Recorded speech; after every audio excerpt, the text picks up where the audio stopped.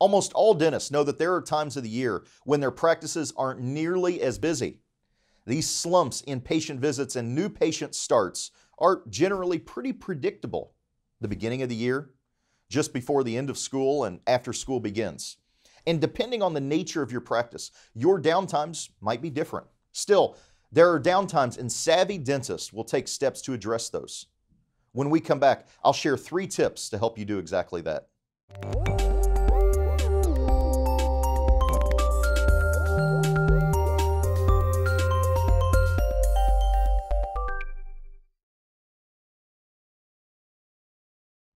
Thanks for watching the Patient Attraction Podcast. I'm Colin, receiver.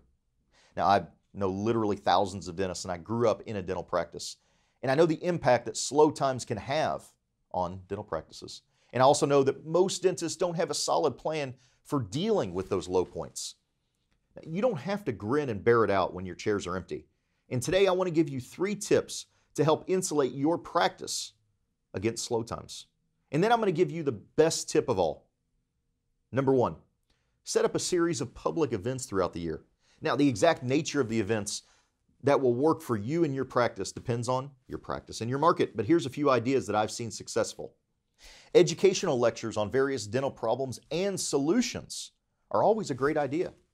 By getting in front of the public, you become more than just another faceless dentist. You become a known quantity for prospects in your area.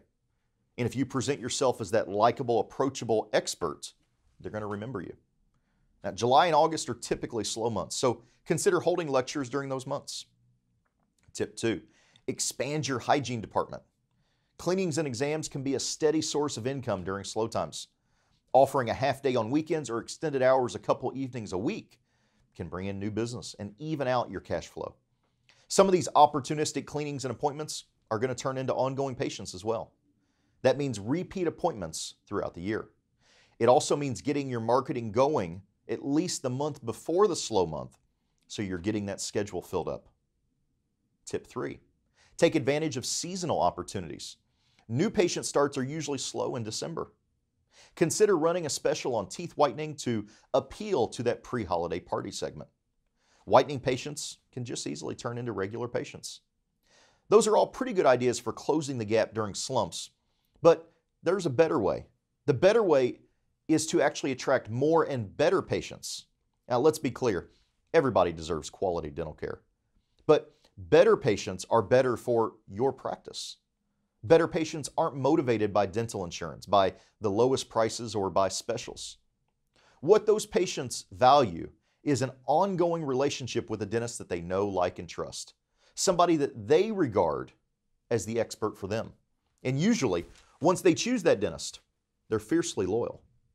When you have a much higher number of loyal patients who aren't afraid of the cost of the care they need, you don't have to fear the slow times as much, because your slow times will still be as high or higher than your good times before.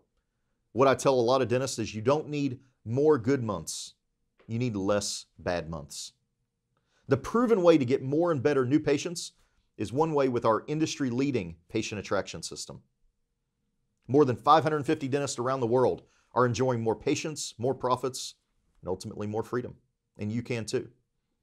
Book a practice discovery session with us by going to smartboxdentalmarketing.com. We'll show you what our systems can do to double or even triple your practice. Join me for our next podcast. Until then, keep moving forward.